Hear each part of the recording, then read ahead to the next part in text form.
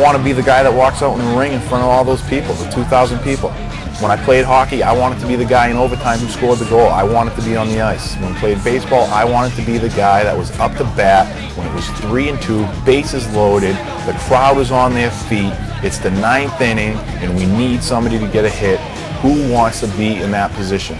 That's me. And that's the position I want, not only here, but in life. And maybe it's because I like a lot of attention drawn to myself. Say what you will, but I want to be in the ring in front of people. Take out your notebooks because I'm putting on a show.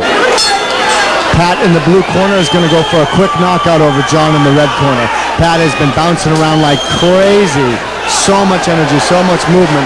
John's kind of static and very calm. John landed the first leg kick, but now Pat's making him pay. Big kick to the head.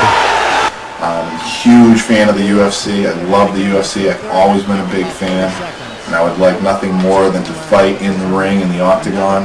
I'd be the most competitive person in the UFC.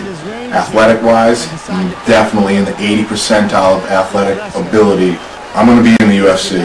Whether it's in a couple weeks, a month or two to be on the show, that's fine. If I got to beat my way through people to get there, that's fine too, because either way I'm going to be there.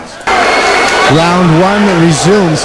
Pat was getting so much advice from the corner to do 3-4 punch combinations, to kick and then follow. In my first fight, there was a lot of pressure because I wanted to win.